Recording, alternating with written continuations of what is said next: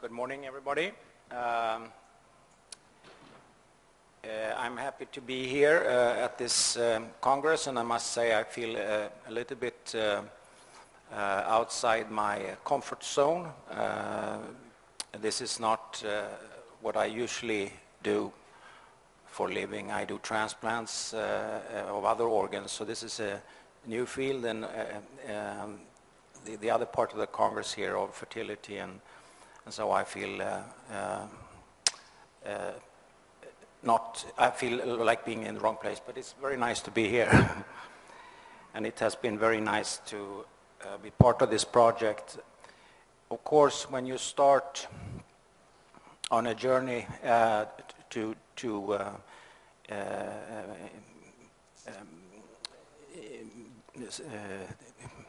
put a new technique into man, there will always be a lot of ethical issues coupled to that.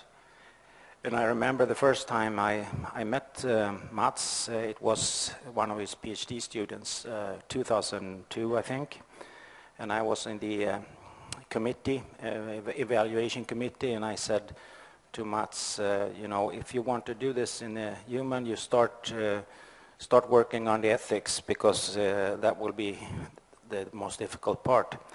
So here is some of the work we have done. As we already heard, Lars mentioning the alternatives to uterus transplantation, maybe the most common is adoption today. But we already know that adoption is not enough for many women for other causes. That's why IVF was launched one. And then we have the gestational surrogacy, which is not allowed in many countries. Some countries do allow it.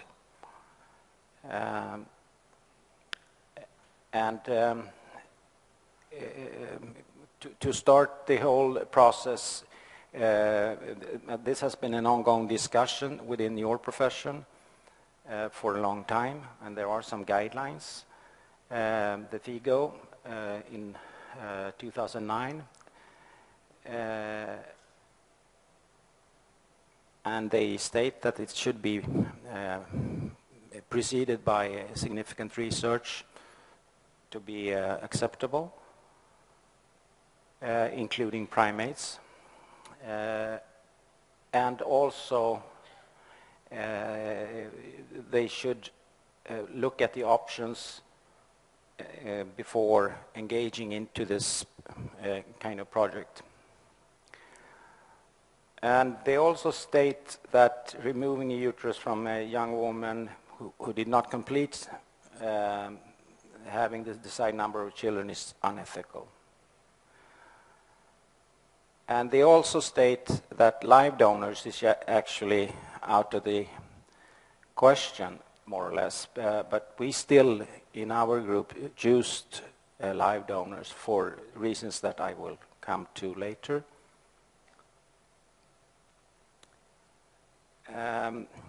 We learned a lot when we start to discuss how you have to go about the ethical discussions. Not only when it comes to new techniques, but also when it comes to other difficult decisions. And one of the fundamental principles in medical ethics is autonomy. And this means, in other words, the self-rule. The physician must respect the patient's right to make decisions regarding his medical care.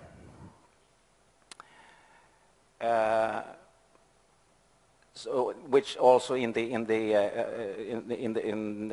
following, then it means that you need to have a competent, informed patient that has the right to choose among treatments, and also to refuse any unwanted medical interventions. This can cause some problems. But by providing the informed consent and following the patient's wishes, the physician actually demonstrate the respect for the patient's autonomy. So this is a central ethical principle. The other basic principle is the non-maleficence principle. This is actually, it means that do no harm. And this goes back to the ethical oath for all physicians. We must refrain from provide ineffective treatments or act with malice towards our patients. This is sounds, I mean, self-evident, but this is the basic principle. And then you have the beneficence principle, the third principle, and this means do good. So it should be of benefit for the patient. And examples would be to take actions to help or prevent or remove harm for the patient, or maybe simply improve the situation. The last principle is justice and dignity. And the principles of distributive justice deals with issues of treating patients equally. You should treat similarly situated patients in a similar way. There should be no difference. You should allocate your resources justly. And in case of limited resources, you should practice cost-effective medicine. This is the part of that. You should make recommendations and decisions based on ethically pertinent considerations. But justice and dignity could also be looked upon as the procedural side. And this requires the process for making decisions for patients to be fair and just. This means, in other words, if the patient is not satisfied and wants to appeal, it should be treated correctly, fair and just. And for example, this is very evident for us in the transplant business.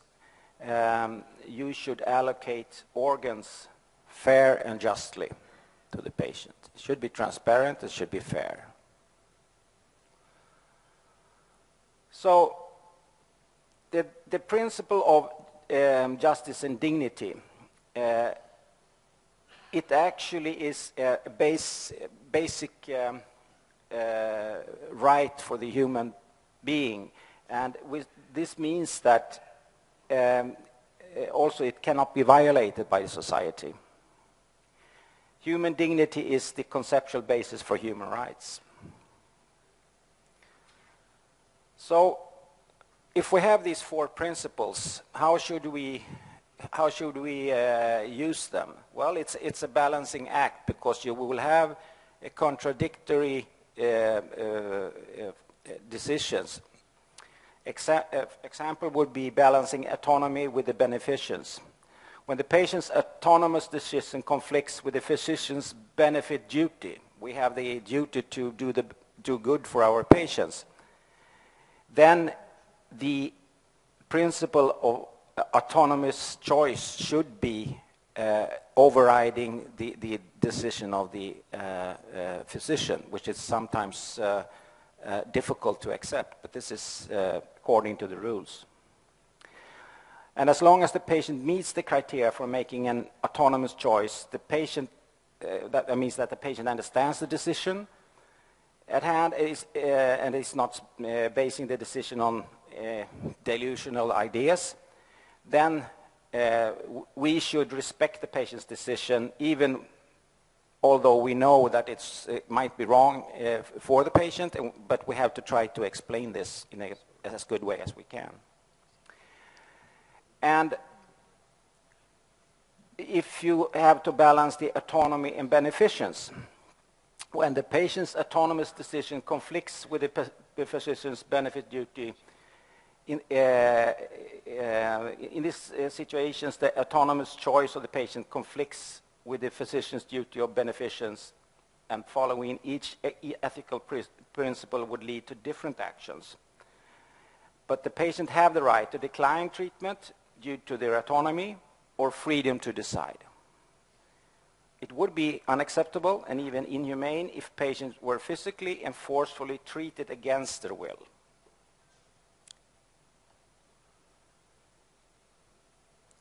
Finally, if you want to balance the beneficence and the non-maleficence principle, this means that this balance is the one between the benefits and the risks of treatment and plays a role in nearly all decisions we make for patients. We have to take into account the effects and the side effects of medication and try to do good. The informed consent, we should guide the patients to make the right decisions, of course. It should inform the patient about the potential risks and the potential benefits in order for the patient to make a right decision. And ultimately, of course, it is the patient who assigns the weight of these risks and benefits, but everybody knows that this is very difficult. We have a great responsibility here as a physician. But the principle is that if we want to do something new, it should be more good than bad. And it's quite easy to understand.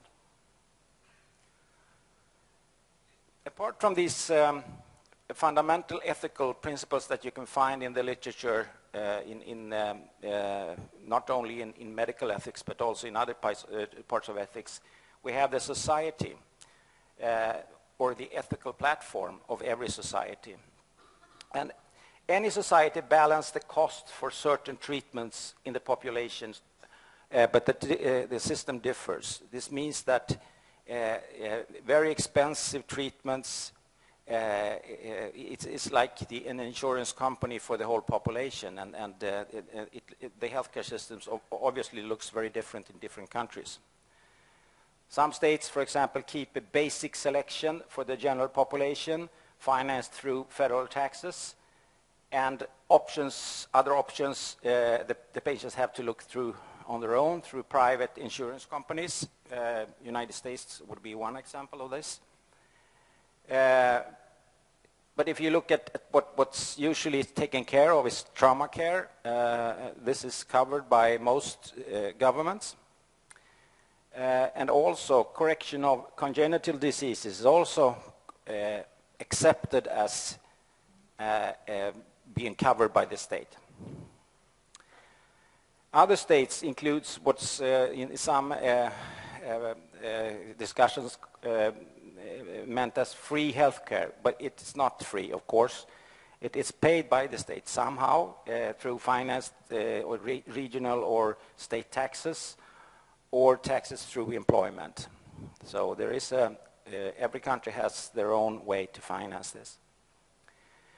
And the Swedish Parliament has established an ethical platform for priority settings, considering all care and cure, and have some guidelines for the healthcare society to consider. And the parts of this platform include the principle of human dignity. It includes the principle of need and solidarity, and it includes the principle of cost efficiency. So these has to be weighed towards each other before you decide if it's a needy medical care. And if you look at the principle of human dignity, as we've discussed before, the bearing line here is that all people are equal in dignity, regardless of the personal characteristics and functions in society. So you should not make differences here. And this principle focuses on the value of a medical treatment of one patient or a group of patients. The other principle is the need and solidarity. Resources should be committed to the person or the activity most in need of them. this means that that it focuses on the value of medical treatment of a group of patients, but this value must be compared with the needs for medical treatments of other patient groups. And this, of course, needs that you do some type of priority setting or work to do this, and this is difficult. First, you should do a priority within the specialty, which we call a vertical priority setting. This might be easier to do. We all know within our own specialty what kind of patients are the most needy to treat. This is not so difficult. But when it comes to comparing the need between different specialities, then we start to have problems. This is what you call the horizontal priority setting. And this is when it gets interesting and of course, very, very difficult, because we tend to see our own specialties as the most needy. And I'm sure that these priority discussions are difficult in any society or any system. Lastly, the principle of cost efficiency means when choosing between different fields or of activities and measures, a reasonable relation between the cost and effect measured in improved health and improved quality of life should be aimed for. And it sounds as a sound philosophy. So therefore you have to compare a certain new treatment with the treatments that are on the field already, and you have to look for what will be the result and how much will that cost, and so on. You should do comparisons with the evidence-based method if they are available. And of course, the results here in a comparison like this will also differ between states and societies, because we don't judge these factors the same. We talk about the ethical reflection, and that means that you should include the fundamental principles for the patients, and you should also take into account the ethical platform for your society or your country before you make a decision. And doing so, the new treatment modalities has to be introduced transparently. Not so many years ago, it was much easier to introduce a new treatment. You just did it. But this is not acceptable in most societies anymore. And one way to get some guidance is this article published in Lancet, a series of 3 papers, where they outline how to go about new innovative techniques. And they list different stages. So, for example, when you do the first case, it's on a single patient basis. It's done, it's called the explorative phase, and you're allowed to do a certain number of patients on a single case basis. But when you have sorted out what you think is the best treatment, you should do a series under, and they should be controlled and they should be transparent. You should publish the data even if the results are bad.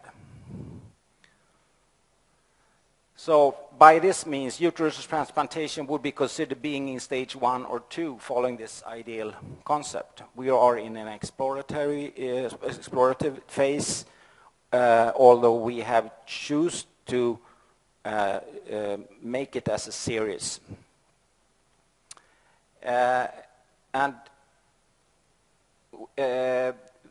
Therefore it would be a stage 2 procedure according to the ideal principles. And it was preceded by extensive experimental research, as you know, before clinical launch.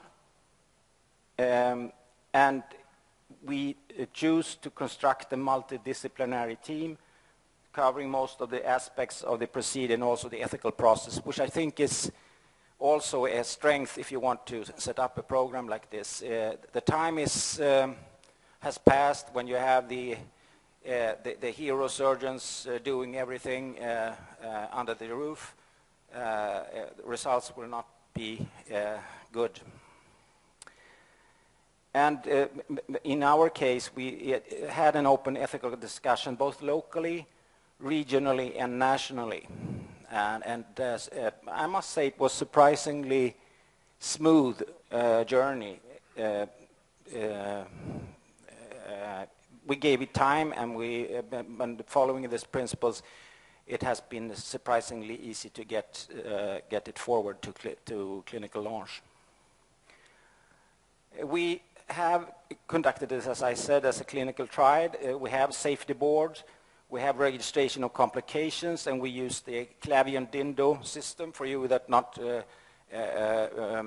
familiar with that, it's a very good way to classify how dangerous your complications are, and it's a strength to have these registrations. You can look it up. He's Pierre Clavion from Switzerland. He's done a lot of work on this. And of course, we will publish the results irrespective of outcome. And this sounds easy, but I tell you, I've been doing other types of work, and when you have negative results, it's not so easy to get them published, even if you want. So the ethical questions, of course, in this case would be risk for the mother, would be mortality, morbidity, a risk for the donor, mortality, morbidity, and risk for the child, mortality and malformations. So you were talking about 300% mortality here if you're really bad, if you're looking for live donors. Of course, then you have some risk for the partner, stress, psychology, you have medical cost for society. And if you pin it down more to the different parts, the risk for the mother, of course, would be the temporary risk for immunosuppression, the lowest surgical risk known for organ transplantation, the risk for the donor, which we need, use numbers from kidney donation, where we have a mortality risk of 0.03%. Risk for the child, there are more than 15,000 pregnancies with women on immunosuppression. We have risk for the partners, which we know little about, of course. Medical cost for society. Finally, it will be a political decision in line with the IVF, who was not so easy to launch clinically either, if you remember. So this is, if you should take it out on both sides of the line, if you should consider uterus transplantation versus gestational surgery, you have the pregnancy risk, the natural bonding, you have the control of lifestyle factors, you have mother definition legally, which is not clear in gestational surgery, and you have the procedure by itself, which is not legal in many countries. And on the downside, you have the surgical risk, you have the immunosuppression, and you have to weigh these. And for the reflection, the Rokitansky syndrome is considered a congenital disorder like that Lars talked about, and in most societies this would be an appropriate procedure to correct.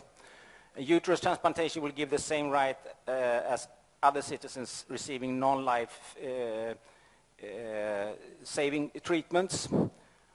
A decision to proceed with uterus transplantation as standard care should be made on grounds of scientific studies. It will differ from different societies on basis of priority compared to similar treatments within the healthcare system, and will most likely be taken by political decision makers in most countries.